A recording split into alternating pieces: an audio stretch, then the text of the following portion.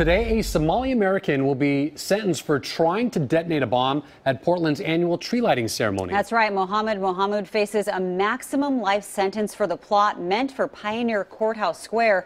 Brent Weisberg is live at the federal courthouse this morning with the latest. Brent?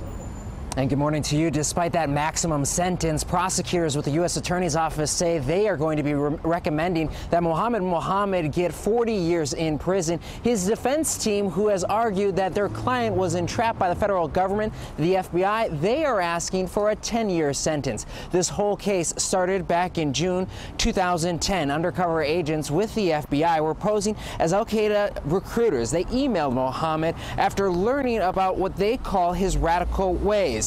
On November 26, 2010, the FBI arrested him. He was 19 years old at the time. His family had moved to Oregon from Somalia. Mohamud lived in Corvallis, but federal prosecutors say he tried to detonate what he thought was a van packed with explosive. Court documents reveal that that was an 1,800-pound bomb.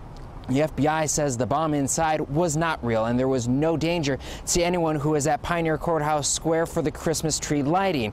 In January 2013, a federal jury convicted him on one count of attempting to use a weapon of mass destruction. As I mentioned, the sentencing happening today. It's at 10 o'clock this morning right here in the U.S. federal courthouse.